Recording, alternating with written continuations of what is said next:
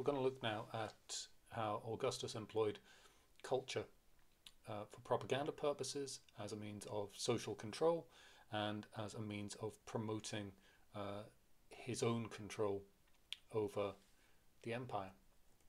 Before Augustus, there were many great public men, Marius, Sulla, Julius Caesar, and they all carried out public works. So there are physical recollections, if you will, of these men. So, for example, the one which most people remember is Pompey Magnus building the first permanent theatre in Rome. That's a big deal. And of course, we all remember that when Julius Caesar was murdered, the Senate was actually meeting temporarily in the theatre complex of Pompey because the Senate house, the Curia, had been burned down. There's no trace of Sulla's theatre today, but it did exist. Sulla rebuilt the temple of Jupiter Capitolinus, and he rebuilt the Senate house, and he had planned to build a public records office, the images of which are on the screen now. That actually did happen. You can see the archway in the most recent photograph there, and you can connect that with the archways in the mock image beneath it. Julius Caesar went, I think, further than anyone before him in terms of monumentally memorializing himself. He built the Basilica Julia and the Forum Julium, including the Temple of Venus Genetrix, Venus the birth giver, Venus the birth giver, I think. He paid for the restoration of the Basilica Aemilia, and he replaced Sulla's Senate house. So Sulla built a Senate house, Caesar replaced it. All large-scale public works by which these men would be remembered. But when we come to Augustus, it kicks up a level. And Augustus was very, very savvy in that he understood the way that public physical objects could actually be an instrument of government. He wanted to imprint his personality across the entire empire. Most of the constructions that we've looked at were literally in Rome. Augustus understood the necessity of having this kind of monument across the empire. He would use culture, art and architecture as a means of propaganda and of aggrandizing himself, making himself look big and important. To this end, and again, it's very savvy of Augustus here, coming through the Civil War, a time of enormous tumult, Augustus harked back to a mythological, legendary Roman past, when Rome was glorious and when the Republic worked and men were noble. And like most dictators, I'm not entirely sure that he's harking back to a place that was real. But nostalgia is a powerful tool in the hands of an autocrat, and Augustus certainly made use of that emotion. Before we start though, we need to remember that Augustus, he promoted the idea that he was restoring something. He wasn't creating a new empire. He wasn't an autocrat. He was simply returning Rome to the glory that it once had. But actually that's a political sleight of hand, in that he was actually creating something relatively new, in that it was an autocrat governing behind the appearance of a republic. I'm going to mention exemplarity a couple of times through this presentation, and exemplarity in the study of ancient Rome is a really complex collection of threads. For our purposes, we just need to understand exemplarity as in the sense of making an example. It's the use of Roman culture to point up kinds of behavior, and it was important in order to promote an image of the emperor. Later than our period, people started, in the Roman world, they started to talk of something called Romanitas, Romanness. Now, much as it's outside our period, it's still very much applied that Augustus wanted to promote a certain kind of Roman behavior, um, part of which was virtus, this idea of masculinity, which I will come to later. Um, so, in a lot of Roman literature, they told stories which actually had a moral or a lesson about what was expected of a Roman person when it came to behavior. So if we look at the story of Coriolanus or Horatius Cocles, these are stories of soldiers who encourage a certain kind of masculinity. And it's sort of setting up idealized forms of Roman masculinity and idealized forms of Roman behavior. But the idea of exemplarity, learning lessons through these different art forms, it comes through in literature, in statues, in public monuments, in coins. These are forms of art which are actually forms of instruction for Roman people, in that you would look at a statue and you were meant to think, that is how I should behave. I'm not going to spend any time looking into the ways in which some Roman artists subverted this exemplarity. For example, Ovid, who wrote reasonably fully on kinds of Roman behavior which were not acceptable in Augustus's Brave New World, to the extent that Augustus eventually exiled the poet. But the fact that Ovid was subverting exemplarity means that exemplarity had to exist. So all the way through, we need to think about how these different monuments could have posed lessons for the person, the average Roman who observed them. I'll give you an example now. This picture is of Augustus. It's called the Augustus of Prima Porta. Prima Porta is just where it was found. The statue was created in 20 BCE, and it's a demonstration of Augustus as a military leader. You can see him in full military costume. It has the outstretched arm, suggesting he is leading the way.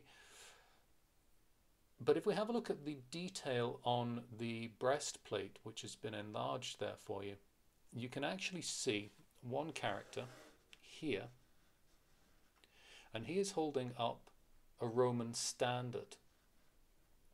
This was a symbol that was carried by a Roman legion when they went into battle.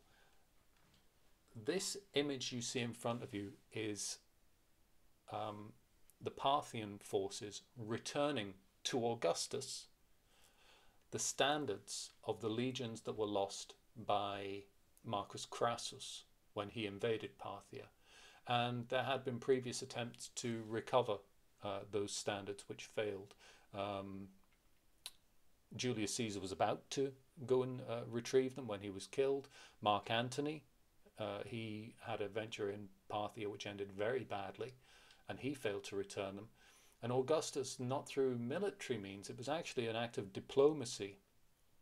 I think we might actually call it ransom.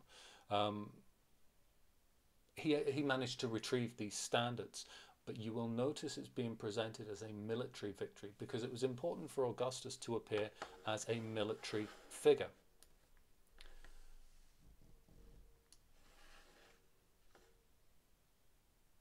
Surrounding him, we can see above, below, and left and right a number of Roman gods.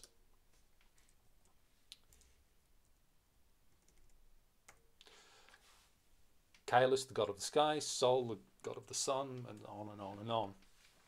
And this is to link Augustus into notions of divinity. He claims to be descended from Venus, from Aphrodite, as the Greeks would have it. And I'll come on to that shortly. And to that end, you can see at his right leg, there is a small child who is Cupid, the son of Venus, naturally riding a dolphin. Um, and again, in the one statue, you have leadership, you have military prowess, you have success, and you have a link to divine family heritage. When you bear in mind how many people in Rome could read, that is a powerful image to present. But Augustus wanted to be a number of things. And we can see in this statue, created in 12 BCE, we believe, Augustus is the Pontifex Maximus, the head of the state religion. His head is covered for a sacrifice. And what we need to take away from this is that the statues that we see of Augustus, there are only a handful of different types dotted around the empire, but they're all fairly similar.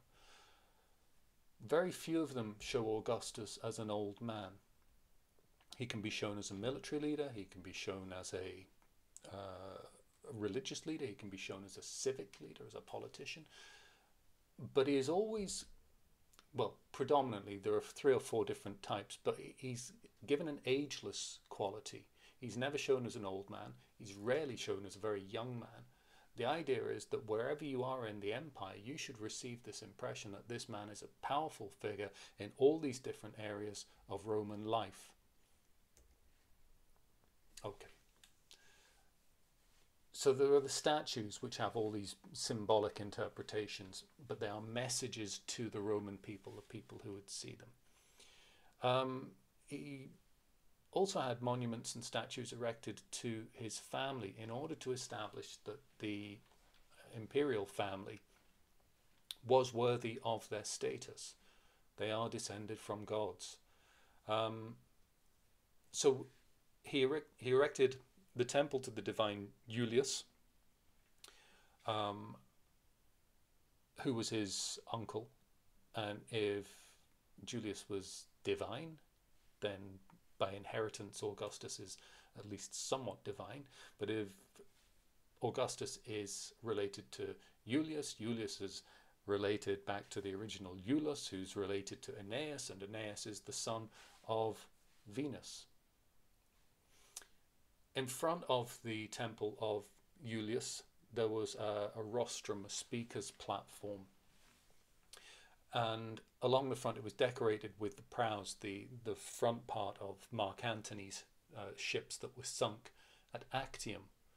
So in front of the speaker's platform, where politicians, lawyers, people would stand and address crowds in the Roman Forum, there were also reminders of Augustus's most famous and most significant military success in the defeat of Mark Antony, all those prows of the ships. He also built triumphal arches in Rome, one commemorating the Battle of Actium, where he defeated Mark Antony, but he also erected a triumphal arch to commemorate the success in having the standards returned from Parthia, which again was a diplomatic success, but erecting a triumphal arch gives it the appearance of a military success. As we know, Julius Caesar's Senate had been burned down in 44 BCE. So Augustus rebuilt it. Sometimes the Senate House is referred to as the Curia, and obviously he had his name written large on the side of this building. And the start of each Senate meeting in the new Senate House began with worship of a statue of the goddess of victory, Nike, in order to commemorate Augustus's victory in the civil wars. So at the start of every meeting of the Senate, they were reminding themselves that Augustus had brought peace after the civil wars. Now, on some level, it may have been conscious or unconscious, but that is encouraging people to remember Augustus is worth having as a leader because he brought some kind of peace. While I'm talking about the Senate House, he was awarded by the Senate something called the Clipeos Virtutis, a shield of honors, and inscribed around the shield, it was made of gold. It proclaimed 4 virtues which Augustus apparently had. Virtus, pietas, clementia, justitia, valor, piety, clemency, and justice. And these four virtues they're taken straight out of Roman exemplarity. These are modes of behavior which the Romans admire, and you see it in all of their literature, and you see it in their statues and their representations of people. I just mention it in passing, but I'm sure we'll come back to at least the virtus part of that especially. He built another forum, another large public square, but in this particular public square, the Forum of Augustus, he really went to town in terms of promoting himself and his place in the overarching history of Rome. By the end of this slide, you will think he was pretty power crazed, but in propaganda terms, it's hard to think of anything that would be more accomplished than this. He vowed at the Battle of Actium that he would build a temple to Mars, the god of war, in order to give praise for avenging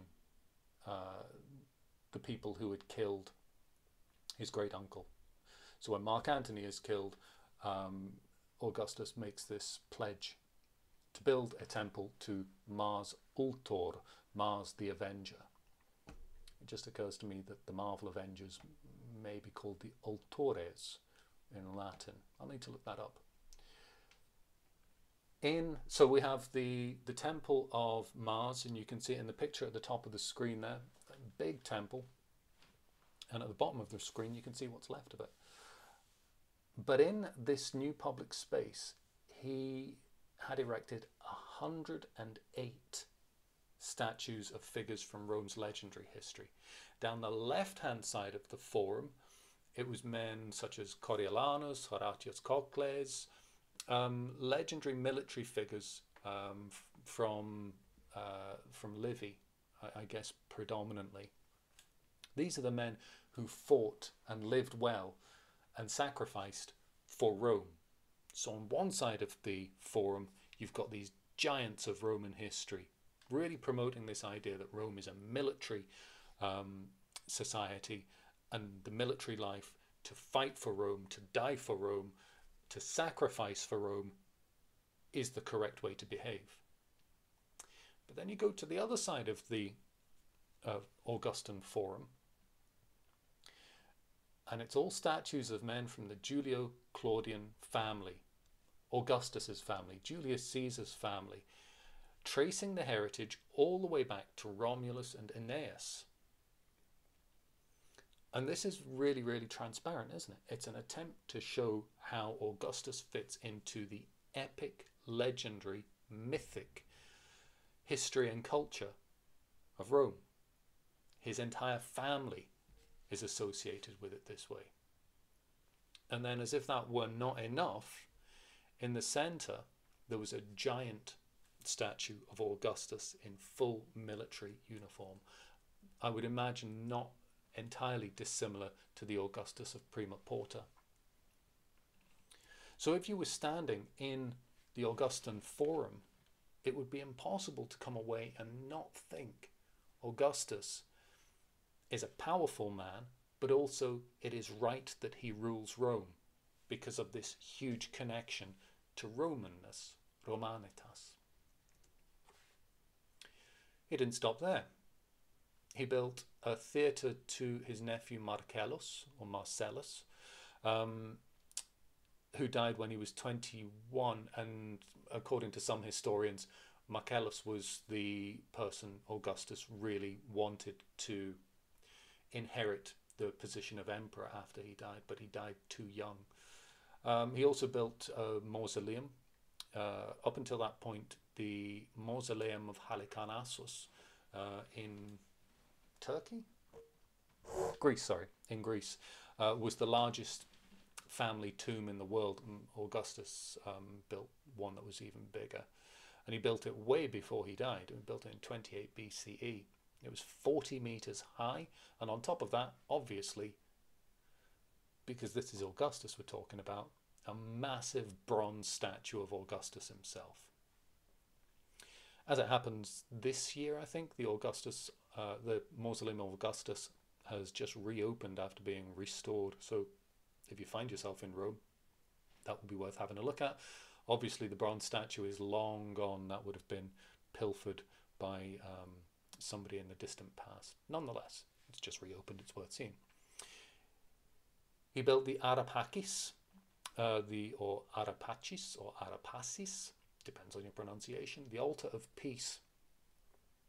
He built it in the Campus Martius, the Mars Fields, which were just outside the city boundary in the west of the city, on this flat plain.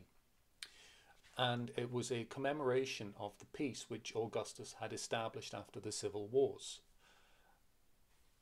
It was actually built at the side of a piazza, and the piazza, the square, was marked out with lines which formed a sundial, and the pointer of the sundial in the middle was an obelisk which had been brought back from Egypt, and that obelisk, being Egyptian, was a reminder of, yes, you guessed it, Cleopatra, who Augustus defeated when she sided with Mark Antony.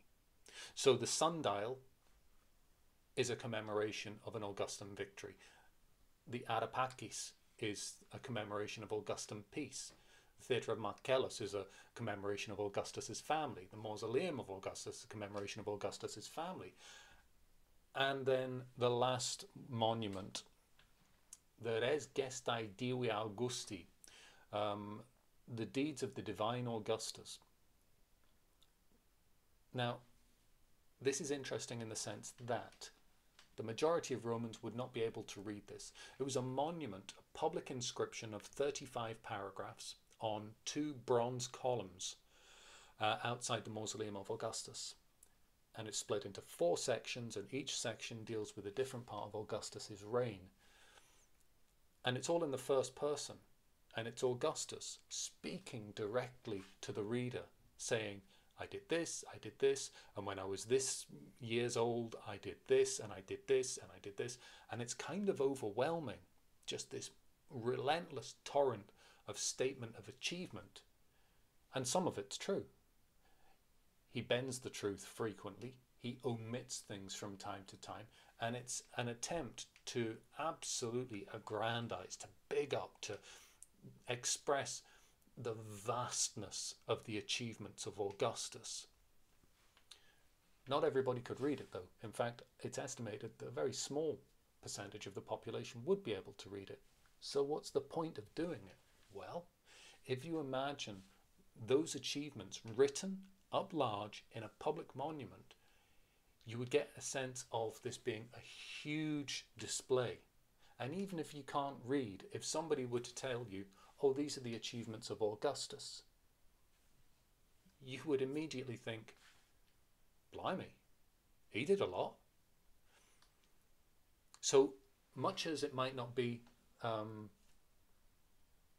the perfect form of propaganda for people who can't read, on the other side of that coin, it kind of is. People can't read the details of it, but they get a sense of the scale. And that's what Augustus was about. The Res Gestae is a form of literature. First person, written by Augustus, not entirely true, very much for propaganda purposes. But throughout his time, Augustus, through one of his lieutenants, Maecenas, or Maecenas, depending on your pronunciation, they cultivated, they gathered around them the most gifted writers in Rome.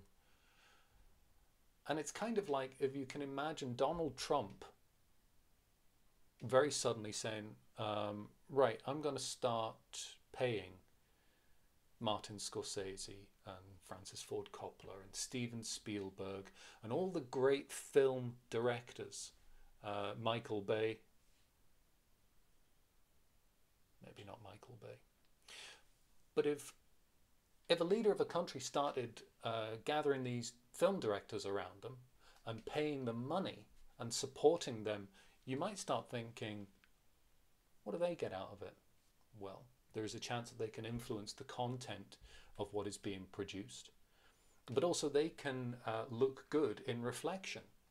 Donald Trump, whatever you think of Donald Trump, if Steven Spielberg were to make a film and say this is only possible because of Donald Trump, you would say, well, Donald Trump's done something good there.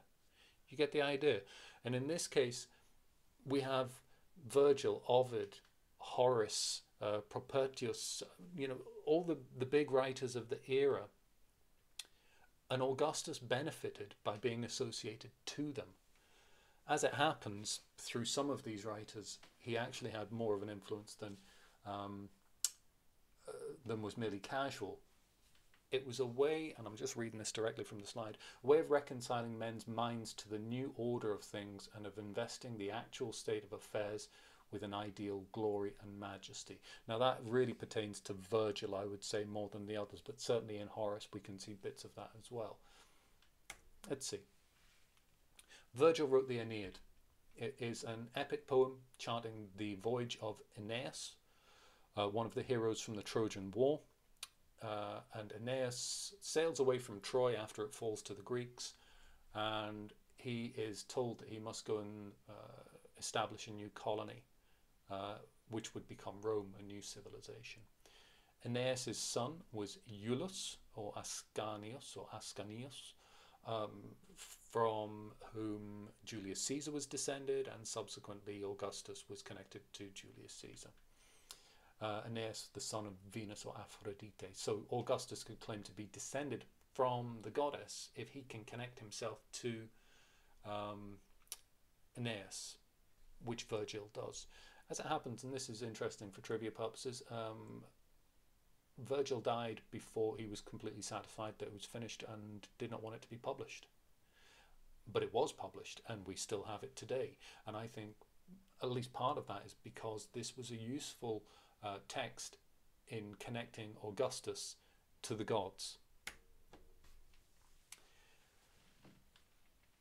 Romanitas, as I say, it was a concept that was really talked about by the Romans more into the 1st and 2nd centuries CE, but we can use it because it encapsulates some of the virtues and behaviors which would later become Romanitas.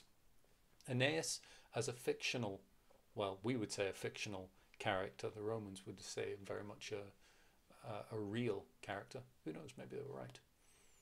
But he embedded some behaviors which Augustus wanted to promote to Rome. Aeneas is a military figure. And Augustus wanted more Romans to join the armies. He was devoted to the gods. He was a man of honor, and he would sacrifice to a greater purpose, in this case Rome. Famously, and this is where people do take sides on Aeneas, famously he falls in love with Dido, the queen of Carthage, the Phoenician queen, and leaves her, saying that the gods insist that he should continue with his voyage to found a new settlement. And many readers find it difficult to forgive Aeneas for that. Anyway, Aeneas would say that giving up Dido was a sacrifice for the greater good of Rome. Remember those 4 virtues which are on the shield in the Senate House? Virtus, which is a kind of Roman masculinity, good behavior according to manliness. Pietas, devotion to the gods. Clementia, clemency, not being too bloodthirsty, and that's closely linked to justitia, justness, being fair. Aeneas encapsulates a number of those things, though there are certain instances in the Aeneas where he slips beyond them. Anyway, Horace and Virgil wrote extensively on how a Roman man especially should act, sometimes Roman women.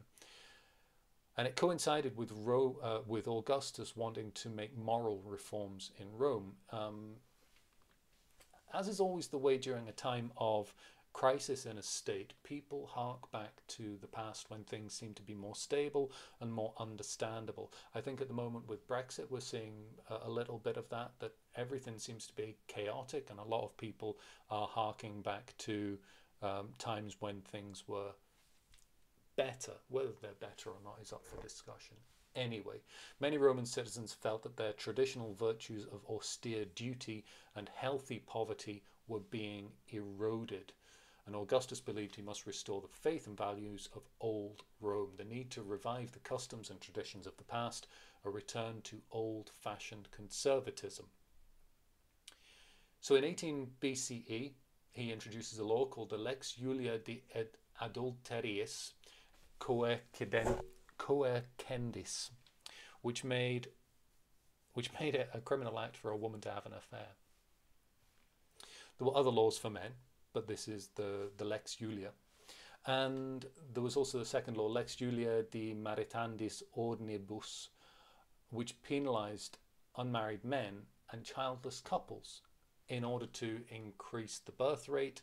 And, you know, he wanted people to have children and to marry and to stay together. This very traditional family unit, which he believed had been at least some way responsible for the problems of the previous 50 to 100 years. I mean, ignoring all of the economic and social causes behind the fall of the Republic that we don't need to get into here. And of course, it was slightly hypocritical because Augustus, as the emperor, was telling people you should marry and you should have children, and if you don't, you will be punished. Augustus and Livia, his wife, his second wife, didn't have children. So he was asking average Romans to stick to a standard which he didn't keep to himself.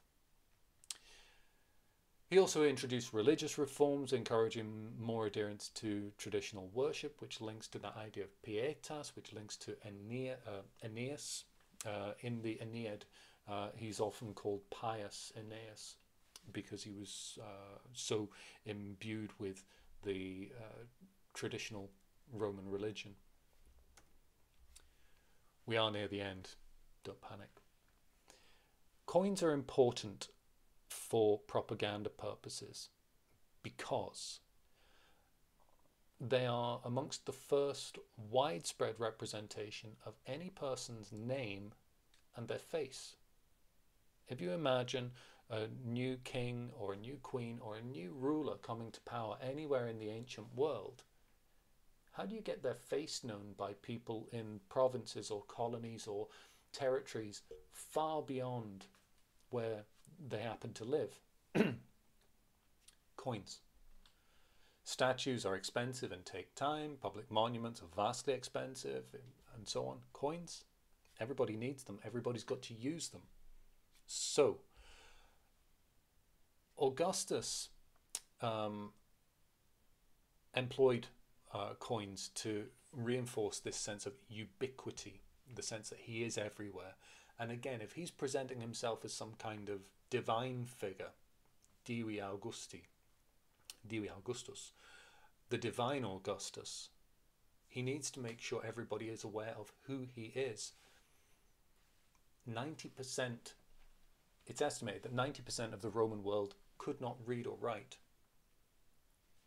So sending out the res gestae to the provinces was not worthless because it happened. There are several places around the empire where copies were erected, but it's not nearly as powerful as coins, where you have a figure of somebody's face and then on the obverse something symbolic which can be easily understood. And in the late Republic, people who put out coins tended to commemorate themselves and their families. But in the Republican period, coins were actually quite cluttered, difficult to read. The images weren't always clear. The fonts, the typing was difficult to distinguish. Not impossible. You know, we're still able to decipher them today. But when you compare them to Augustus's coins, Augustus are really quite spare, much clearer. So the example you have in front of us here, we've got on one side Augustus's face. You can make out Caesar on the left-hand side. And then on the other side, a crocodile. Above it, Aegypto, capta beneath. Very, very straightforward, even for those of you who don't have any Latin, to read that and understand that it means the capture of Egypt. And this was a coin issued after the defeat of Antony and Cleopatra. So it's a way of spreading the news of a great military success to people who can't read, who live thousands of miles away from the center of Rome. Powerful propaganda. There's no skinny for this because it is so huge. Take your own notes. Make sure that you stick, that you include the Latin terms, because those are the ones which you must be using. Remember, for our purposes, the word is precise. So in summary, all of this was an extensive attempt to promote Romanitas, Romanness, an idea Augustus had of what Romans should be. Monuments, public buildings, sculptures, literature and coins to emphasize the far-reaching power of the emperor. Wherever you are in the empire, you will have some sort of familiarity with the face of the emperor, or the deeds of the emperor, or the power of the emperor, through one or all of these things. It was a means of social reform by encouraging public morality through these moral laws, which were then reinforced with the literature and the monuments, and public control. If you imagine that, especially the Augustan Forum, it must have been quite intimidating to feel that amount of power. The word, of course, is imperium. All of it underscores the notion that Augustus is descended from gods, that he is the right person to rule, that he, there's no debate here, is there? There's no Brutus waiting in the wings here. And much as there may well have been people opposed to Augustus, the scale of his propaganda machine means that they just sort of fade away. And finally, the importance of statues and coins especially means that the message of Augustus as the emperor, as the power force for the empire, is accessible to almost anyone in the Roman world. Whether you can read or not, whether you are Roman or not, whether you are Italian or not, you get the message. And I think this is one of the first times we see such a vastly widespread promotion of one individual as a force of power, certainly on this scale. As usual, if you have any questions, see me in class.